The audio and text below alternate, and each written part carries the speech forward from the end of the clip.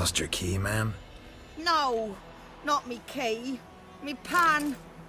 It's always sat there empty, this hut. That is, till the night afore the battle. A man arrived, walked right in like 'twere his own. Was standing at me window, peering at the goings-on. He must have eyed me, 'cause next I knew, there he was, coming my way. So, I grabbed me pan, for protection, see? But he just asks all polite, "Gran, got any birch bark by chance? Lilac berries or even a few coals?" "Nay," says I, "and you must be right daft to pester folk at night with such foolery." But I sees he ain't listening, just staring at me pan like a magpie at a copper. "Lend it to me, Gran. I'll give it back come morn." I was right baffled for what's he doing, frying in the dark. But I've got a soft heart, so I gave it to him. Fascinating story. Any chance you're nearing the end? Afore dawn, another rode up to the hut. But come morn, only the first fella left, locked the door, hopped on his horse, and that were all I saw of him, and me pan. 'Twere old, black with soot, not worth much, I suppose, but I've no other. Will you help me, dearie? Bring an old widower pan? I could never break down that door myself, and in truth, I'm afeard to go in any road. Such a stench wafting out. Methinks the other fellow, well, that he's lying there. Never taken on a pan contract. Fine, I'll go in, look around.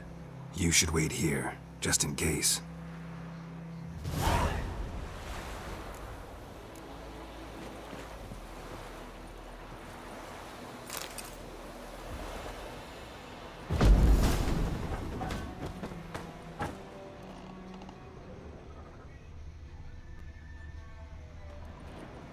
A corpse.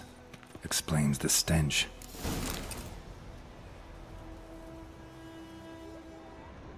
His throat. He was garroted. And some old scars. Kinda soldier might have. What's that, dearie? Nothing. Cracked monocle. Interesting. But when I gab to myself, they say I'm going barmy.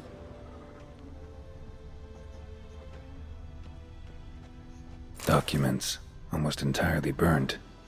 A few pieces still legible.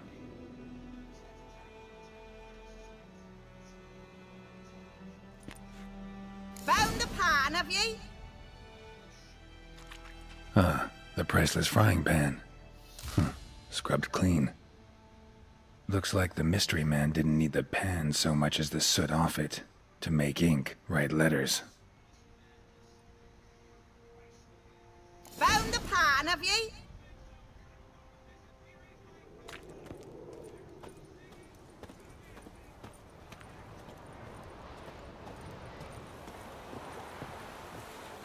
Here, your frying pan.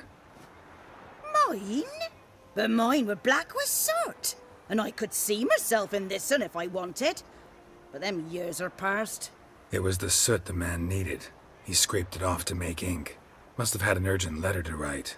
Urgently burned some other documents too. And the other fellow? Dead. Round up a few boys and bury him outside the village. Deep, so the necrophages don't dig him up. And take my advice. Don't mention this to the Nilfgaardians. Hang about! You've earned a token of thanks.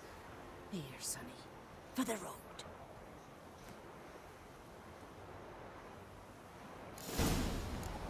Fry up a nice white fish for supper. Or a pie.